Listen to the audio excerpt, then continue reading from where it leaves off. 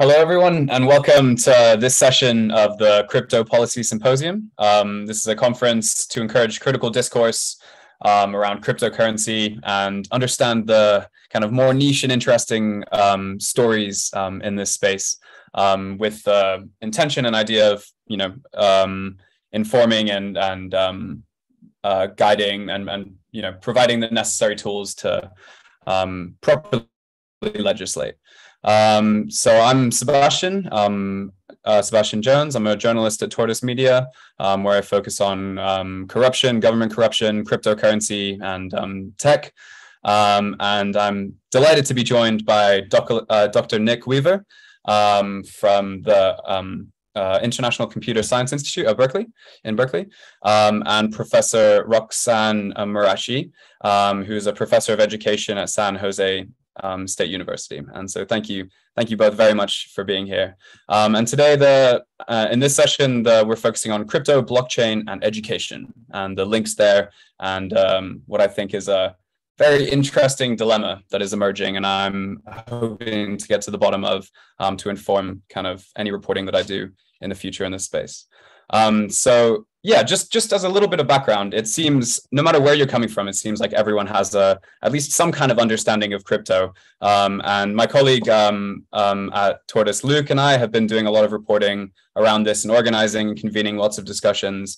And we've spoken to all sorts of people, from proper crypto bros in Miami sitting in their apartments with kind of red Solo cups in the back, talking about how delighted they are to be, borrowing lots of money using different tokens and buying tokens and selling tokens and just raising incredible amounts of money to enjoy a lavish lifestyle in Miami, to people more like Stephen Deal, who has done a lot to convene today and this conference, who presents some more kind of worrying facts on the other side, that it's not all just kind of glam free money and celebration. And actually there is some pretty serious issues at hand. And in this session, I hope we'll kind of get to the bottom of a very interesting link between education and cryptocurrency, which I hopefully by the end of this will fully understand along with you. And yeah, I'd like to go first to Dr. Nick Weaver, who can provide kind of an outline, I hope, of this dilemma and this question, and allow us to kind of understand exactly what's going on. So Nick, if you kind of outline what the problem is here and what we should expect from this discussion in this space, that would be fantastic. Well, there's really two separate problems here. There's the problem at the university level, which is what I'll be talking about. And then there's the problem in the K through 12 level, which Dr. Maraschini,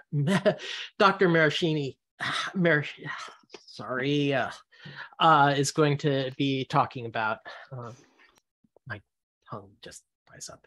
So at the university level, there's something that you need to understand, is that as a researcher, professor, you work on problems that tend to interest you. And there are a lot of interesting problems in the cryptocurrency space. The technology may be so garbage, I would only teach it to mock it in the general security class, but within the space, there are some cool things like improved zero-knowledge proofs, faster Byzantine consensus algorithms, stuff like that, that's really actually kind of fun to work on. But there's two important things. As a professor or researcher, you don't work for free. You need some funder who's willing to provide resources to do your research. And you also, though, at the same time, have a huge amount of independence. So if I'm at a university and can get $10 million of funding to create the Center for Applied Computational Demonology, I'll be able to do that. And there'll be the University of California, Berkeley Applied Computational Center for Demonology if I was at Berkeley. And so this creates a set of incentives that basically mean, with very rare exception, the blockchain and cryptocurrency side at any given university is filled of believers with an economic interest in it. The only real exception is those like me who've been focused on criminality and bad things happening, because the space of bad things and measuring bad things is basically an unlimited mine of comedy gold in the cryptocurrency space. So I've had a business model that actually allowed me to, as a skeptic, follow the space closely as a researcher. But almost nobody has that luxury. So within the computer science department, you basically have two camps. You have a small group that is interested in the cryptocurrency space because they're effectively invested in the cryptocurrency space. So your startup might be, say, privacy preserving machine learning on the blockchain, complete with the token. If you're that professor, you're going to be very pro cryptocurrency. And then pretty much everybody else just doesn't care about the space because it seems so buzzwordy and gobbledygook. And then when you look at it, there's really very little there once you scratch the surface. And similarly, the funding tends to be mostly private because the NSF funding and stuff like that will fund the build better systems, measure how things are bad, et cetera. But it's not enough to create these centers. That whenever you get a center like that, it is almost always seeded with a significant amount of private funding. And in the cryptocurrency space, it's almost always those who are interested in the outcome. There's one other phenomenon, and that is cryptocurrency-centric classes, classes on blockchain, decentralized governance, et cetera, et cetera. These tend to actually fall into two camps. Camp number one is the continuing education master's type classes. And these are basically profit centers for the university. So, and the department. So like the University Berkeley, our tuition is like $12,000 a year for a normal student, but can be $50,000 a year for a professional master's student. And so classes for that target audience are going to be very hype driven and hype cycle driven because that's what the students coming in want to take. And then there are the classes that are aimed at our normal students.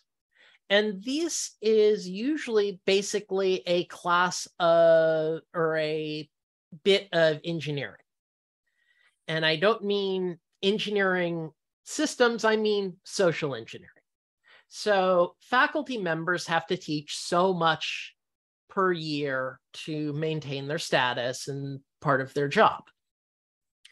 And so if you can create your own class for blockchain technology and staff it full of guest lecturers and get 200, 300 students, this gets you out of your teaching requirements. And so that's what the classes that are targeting undergrads and normal graduate students generally are, is basically social engineering on the part of faculty to get out of actually having to teach a real class. And I've had some students take a couple of those classes, and they went about as well as you'd expect. They tend to be very hype-centric, and that when you actually try to get into the meat of it, it actually doesn't end up working out very well. Like trying to have business students write smart contracts. So we want business students with no programming experience to write in a programming language that makes JavaScript look sane, and they have to write bug-free code. Interesting. Yeah. I'm interested. Sorry to interrupt. I'm just on the surface level. It seems like there's nothing. You could argue there's nothing kind of profoundly or seriously wrong with, you know, a company with interests in people learning about cryptocurrency, funding a department where people go and just gain kind of objective information, and then they can make up their own minds about cryptocurrency. So if students are studying it just for the sake of learning, and the university is offering it and teaching it, it seems at kind of the most basic level like there's nothing particularly wrong there. I'm curious at what point this kind of differs from other classes and other departments, and kind of becomes something that we should look out for or kind of be interested in as journalists or members of the public or legislators. There's a couple of things. First of all, it's symptomatic of how universities seek out funding. And attempts to get large amounts of money are always going to be things you're going to have questions about, etc. And the other thing is a lot of the crypto centers and the like are used for reputation washing. So they're used to go, see, University X has a blockchain center. That means blockchain technology must be some sort of revolution, not the fact that you give me 10 million bucks and I could have the Center for Applied Computational Demonology and Gratuitous Astrology formed. So there's a bit of reputation washing going on. The other thing is I think it's slightly corrupting when you have faculty teaching stuff where they not only have an economic interest in, but their economic interest in it basically derives from hype. So if you're a professor working on computer-aided design tools and you found a CAD company, cool. Having students hyped to throw money at your sector as investors doesn't make sense. But the cryptocurrency space at heart is a self-assembled Ponzi scheme. There's basically the only money that comes out is what other people invest into it, because there's no dividends, there's no interest payments and the like. And so the worry I have is if a faculty member literally has privacy-preserving machine learning on the blockchain as their startup, they have token in their startup that they've sold to retail investors as an unregistered security, that having them try to teach a class that's designed to increase hype in the very sector where their fortune depends on getting others to put their money in and for others to lose their money is problematic to me. But then again, I'm not money motivated, so I don't understand why somebody would do that. That's interesting. And do we see phenomenons like this across other departments, or is this something truly unique to the kind of crypto space? I think it's truly unique to the crypto space because of the nature of public participation. That if you're a mechie prof and you have your startup as well, your startup, you're concerned with making something that will work, that people will buy, and you will get the results of. But if you're a CS prof with interest in a cryptocurrency, your only interest in that cryptocurrency is getting people to buy that cryptocurrency itself. And so there's a very different set of, not incentives, but outcomes. That your outcome as a mechie prof is to make something physical that somebody will actually gain utility out of, while with a cryptocurrency, it's you try to find new bag holders. That's interesting. I'm keen to, at a later point in this discussion, move on to kind of next steps. Well, what do we do? How do we deal with this? What should regulators be thinking? What should journalists be doing? But before that, I would be interested to ask you, Roxana, to give us your presentation and help us, basically explain the kind of issue you were explaining in the K-12 and other forms of education. Thank you so much. Yeah. So I'll begin by saying that I am a professor at San Jose State University, and I have to also do the disclaimer that my views today do not necessarily represent my university, and also I don't receive any funding in any way for this work. Big picture, what I'm going to be talking about is I'm concerned about the privatization of our public systems and the social impact space, where many of these impact projects are using blockchain digital ID systems at the back end, with a lot of people unaware of what they are, what the harms are.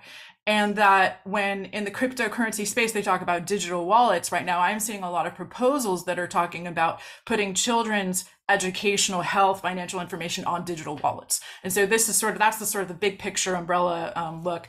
I'm going to share some slides. I'm going to go quickly through them because there are a lot.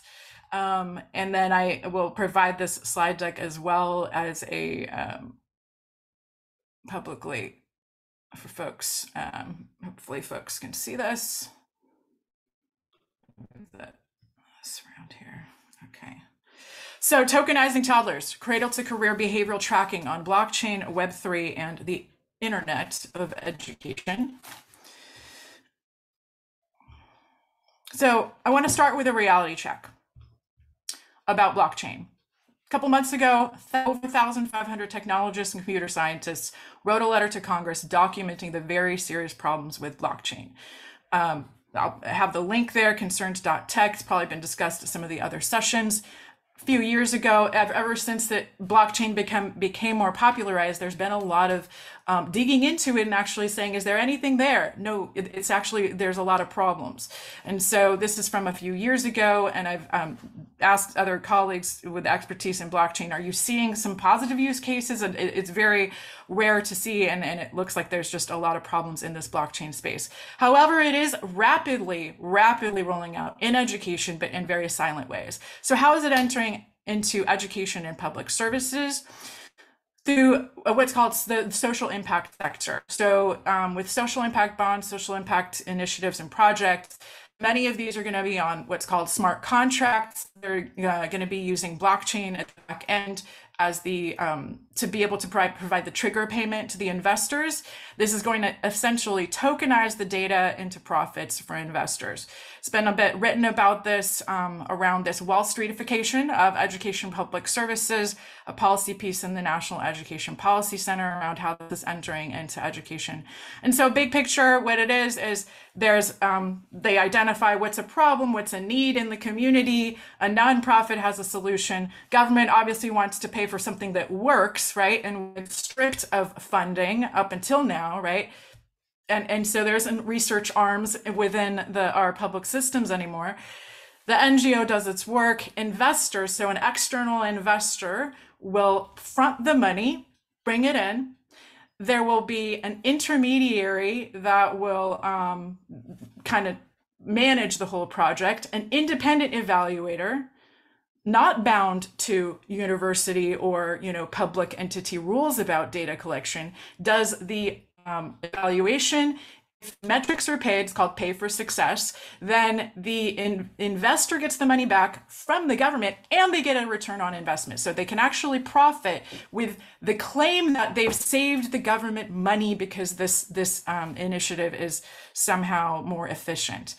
Again, the concern is that these contracts would be on blockchain. There's false promises that they're reliable, secure, they're not. And the big concern that many people have is that the data are undeletable. You can never delete data. And so it's one thing to have blockchain following products on a supply chain and saying, did this product get from point A to point B? But when you're tracking children and you can never delete false data from those early years, it's extremely problematic. What's this going to look like in education? Here's a couple of ways it's coming in. Authentication of degrees. Some of these sound reasonable, right? But this is how they get you. They get some reasonable need, and then they tether it to some predatory possibilities behind it that are problematic. And so the reasonable need is maybe authentication to degrees and certificates, identity verification, but then we're also seeing it come into the gaming and digital labor space. Payments via cryptocurrency are now starting to show up.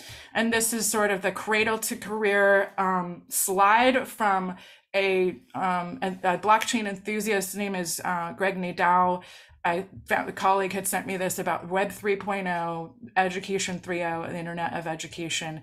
It's quite involved. Big picture is they want to connect from the time a kid is born, health data, digital data, educational data. It's saying here they're going to transfer it to a public wallet when the child turns 18, which implies that it's on a public blockchain before that. What protections are there? None that I know of.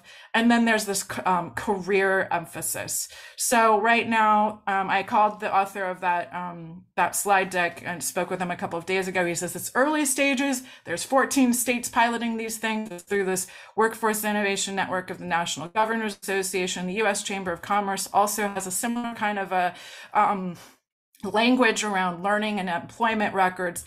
Again, it's going to be skills-based badges. And again, you can see on these kinds of initiatives that they are promoting AI-based, blockchain-based, decentralized, public-private, and for seamless sharing of data through a person's education and career pathways. What's going to look like in public services?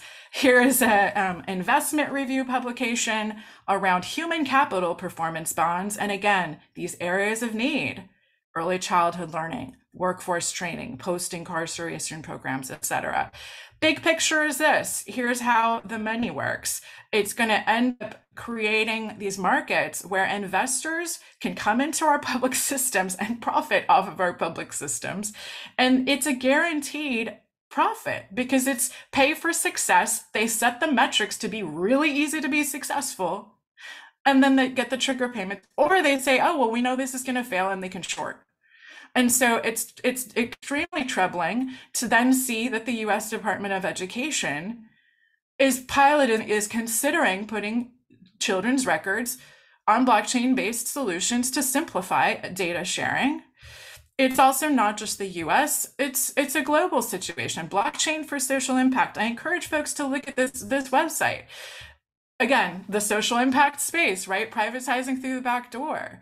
And so this is the UN Sustainable Development Goals, financial inclusion. I know some of the themes in the other sessions have been about predatory inclusion, identity and vulnerable populations, education. And here we are. What do? They want to promote the creation of Ethereum blockchain solutions across a number of sectors. This is just some screenshots from that page. You see the popular NFTs in a decentralized future and dozens of organizations involved. What does this have to do with tokenizing toddlers?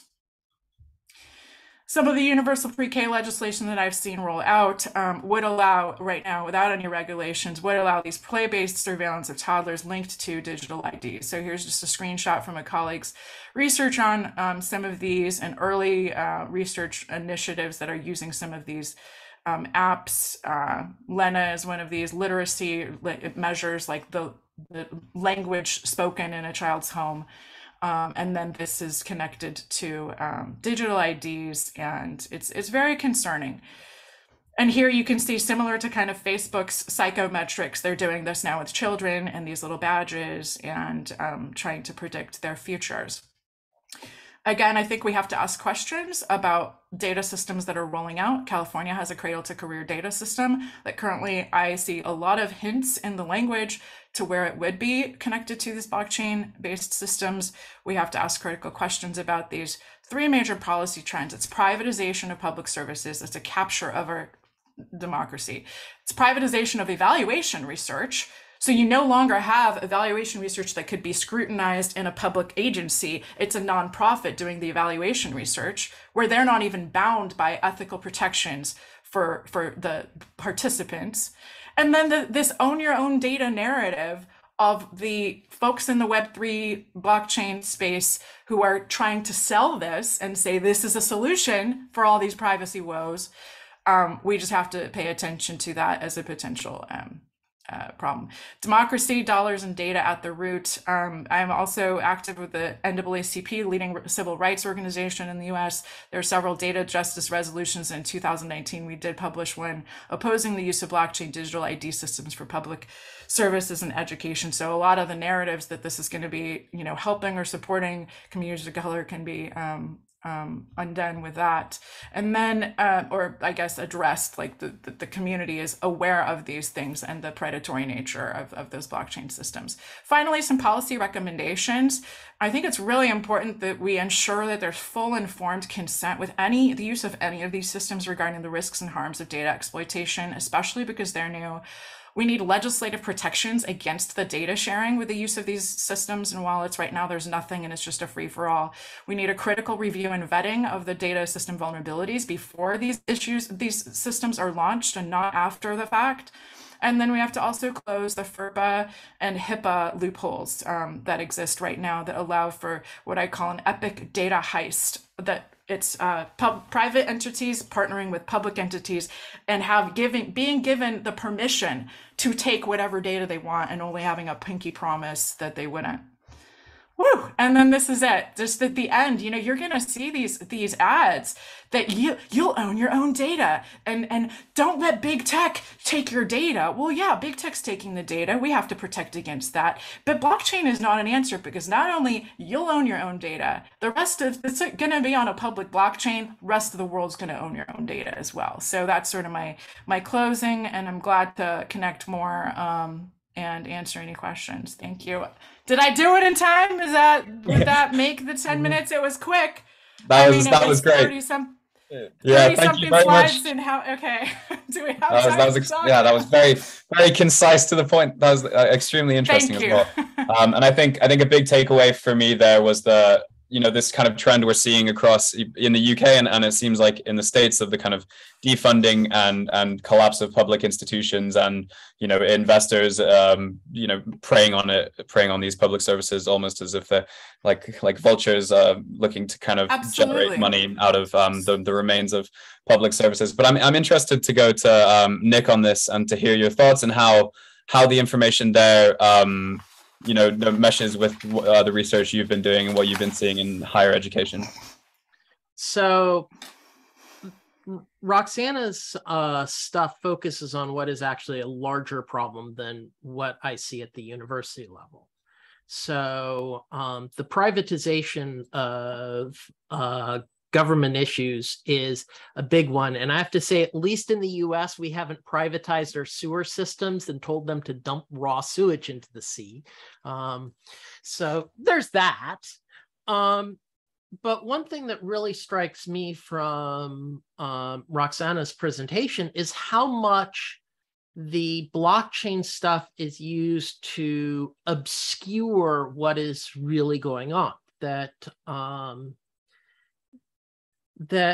a blockchain is just an append-only ledger. It's a way to write data that you can only add stuff to it. Think of it as a giant roll of toilet paper that you write stuff on. That can't be a technological revolution, but it creates this air of male bovine excrement over everything that causes people to not ask what is really going on. And then when you ask what is really going on, they want to do things like crack you. Cradle to career is really cradle to grave, because you rest when you're dead. And all the data. And yet at the same time, they use the blockchain buzzword without understanding what the problems are, even in constructing a cradle to grave data trace for somebody, because it's a question of data formats, of data formatting, data access control. There's data about you that you don't want other people to access. There is data about you that you want to be able to update. There's other pieces of data about you that we do not want you to be able to update unless there's an error. In that case, you need a mechanism to correct errors. Oh, wait, append-only data. And in many ways, I find the infestation of the blockchain meme into the K through 12 system far more disturbing than at the university level. Because at the university level, we're just talking about some few $1 million for centers that act to greenwash the industry, and a few professors who get out of teaching classes. But the use of this as basically part of the justification for larger distortions in the primary school education worries me a lot more. Interesting. I'm curious to just follow that up with a quick question of, it seems like the space of cryptocurrency is so kind of convoluted and confusing, and the how kind of complicated it is often used to pretend it's something greater than what you're kind of suggesting it is. Do you think there is a space and a need for education around cryptocurrency, or should it kind of be cast out and we shouldn't waste any kind of time on it? Do you think people should be learning about cryptocurrency? Maybe Roxana first. Absolutely. I think there needs to be greater public awareness about the connection, like what cryptocurrency is, the fact that it is rooted in blockchain technology, and the way that blockchain is already rolling out in all of these other systems. But some of the challenge that I've had in sharing about this in higher education, especially around the education and protection of children space, is that it does seem really big and complicated and no one wants to touch it. But I've seen that the language is also, like what Nick said, the language is obscured in the way these things are brought in. What I'm hearing is marketing where it's being pitched as being in the name of equity and access, being in the name of justice. We all want justice and equity and access and these positive sounding, initiatives. The entire social impact space is about doing right by the world, doing social good, tech for good, social impact for good. That's the language. And so then it becomes very difficult to be someone who's asking critical questions about this, because then it becomes, well, don't you want what's good for the world? Like, why are you against, justice? And so it becomes almost like a psychological twisted word swap that makes it difficult. I call it double speak. Silicon Solutions and doublespeak. I did a talk on that on philanthrocapitalism. And the other part that Nick had mentioned as well is that it's external funding coming in where they are not necessarily like philanthropies that provide these gifts and foundations. They're also connected to a lot of them tech rooted companies. There's a profit in their giving. It's not just a gift. It actually, they can profit by ensuring that those gifts go to the ed tech programs that are being piloted, that then their companies profit from. So it's once you see the roots, it's quite troubling. That was a long-winded answer to your very good question. I'd like to hear your thoughts on this as well, Nick. Is there a space in higher education for studying the blockchain, or is this should this be resigned? So I taught at Berkeley for a long time. I rage quit last semester. They don't treat lecturers all that well, and so I'm glad to be out of that job for now. But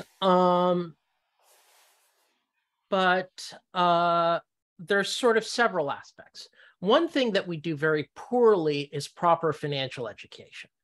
That partially why I've been able to see through so much of the cryptocurrency bovine excrement is I have a fairly strong self-taught economics background, enough to be past the Dunning-Kruger threshold and enough to know I can't beat the market, so I only invest in index funds. So first of all, there's a lot of financial literacy that really needs to be improved, that basically pretty much everybody should understand you can't beat the market. The market's only positive sum on a long term. Short-term trading is gambling and the like. And that's something that once you get, then you see that the cryptocurrency space is garbage and a self-assembled Ponzi scheme, that economically there's nothing there. The tech side should be taught in computer science. I do in the computer security class a 1 hour and change lecture on cryptocurrency and blockchain, mostly so people understand what's new, very little, what isn't, a lot, what the problems are, extensive. And I call it actually an intellectual vaccination. So I don't have students thinking that this Web3 startup is going to be a long-term viable business. And then there's the research side. And the research side, there's a lot of cool research that gets done.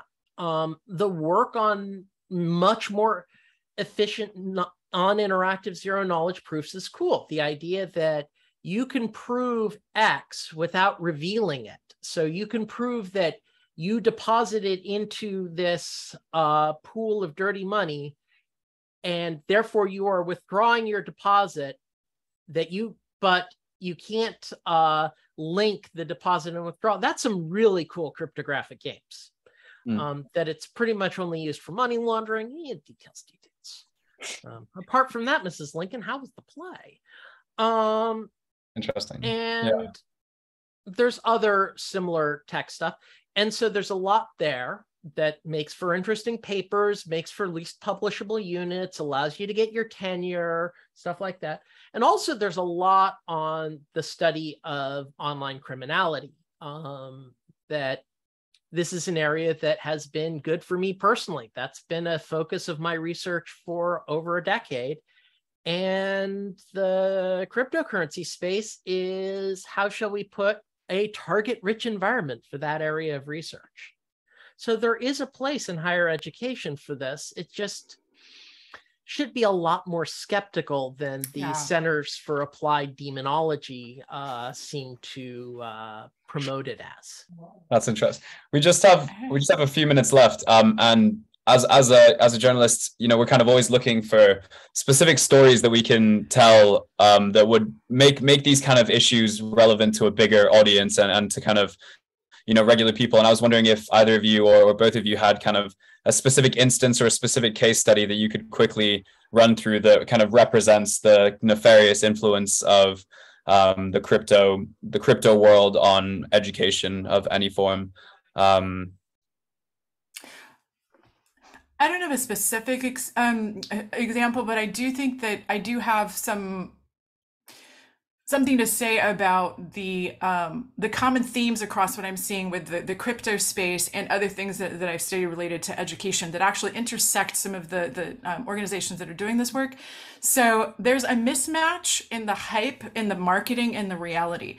A lot of my early research was in violence prevention programs, so I did evaluations of the effectiveness of some of these programs, and I noticed that a lot of the were not effective programs had beautiful websites. They were really well done. They were marketing well. The schools were picking them up and doing it. But then, so there was a mismatch. Like some of the best looking programs were actually not effective, might actually have been problematic, right? And then I saw that same thing happening with the influx of educational technology into classrooms, where there was a lot of hype, and this has been published about how the research is shoddy in these things. They say it's research-backed. They say it's evidence-based, and then you actually look and it's not. But again, the marketing is pushing it as proven effective. And so I see that in the same way the charter school sector, the privatization of public education is the same. There's a ton of fraud in the sector. There's a lot of schools closing, but again, it's hyped as the solution, as better than. And so I see the blockchain crypto web space. It's the privatization of the financial sector for one thing, right? It's an unregulated. So I just see those parallels are really important. And then if there might be an analysis of the mismatch between the marketing and the hype. I do have a specific example, actually. There's an ed tech program in Detroit. It was called Buzz, where they had a lot of funding to pilot it. It ended up, there was an investigative report published by the ACLU where it was broken, it was problematic and everything. And then meanwhile, a tech-funded, philanthropic-funded, Digital Promise or, one of these organizations had published it as a success. Top 100 schools to visit. This is something good. And so I see that same thing happening when I'm looking at the blockchain space where on the one hand, the experts and the computer scientists are saying, this is not what you want. This is harmful. This is problematic. Meanwhile, it's being marketed as, the next innovation. That's interesting. Thank you for that. Nick, do you have any final thoughts or a response to that? One thing that I think is a larger story that has been missed is the growing dependence of public universities and departments on revenue earning programs. So I mentioned the masters for professional masters that'll cost $50,000 a year plus. Many departments at major universities are dependent on these programs because they don't get enough funding from tuition or the state. And it can be remarkably little. So there's a program at Berkeley that seems to net the department about $4,000, $5,000 per student per year, but is costing the students $50,000 to $60,000. But they need to do that because that limited amount of revenue is necessary for hiring enough TAs to teach the normal classes they're supposed to teach. That's great. Yeah, thank you very much. And I think we're quickly approaching the end of this session. It's gone by unbelievably quickly, but it's been very interesting. I think there's a lot of things here to kind of continue looking into from a journalistic perspective, and I think also policy making perspective. I think the real takeaways for me are the privatization of public systems and the issues there we have to really watch as public services and public systems like higher education are defunded, and kind of the need to fund them results in some pretty shady deals. And we need to look at the interests of the kind of funding bodies funding them. And then also I think that maybe there is a space for education around cryptocurrency, especially to demystify it and ensure that the confusing nature isn't just being used to market it to people who are none the wiser. But I think, again, it's very important to look at who's funding these programs, where the interest is, and, especially in my position, dig deep into where the money's coming from. So I'd like to thank you both very much. And I hope everyone watching enjoys the rest of the sessions. Thank you very much. Thank you for having us. Thank you.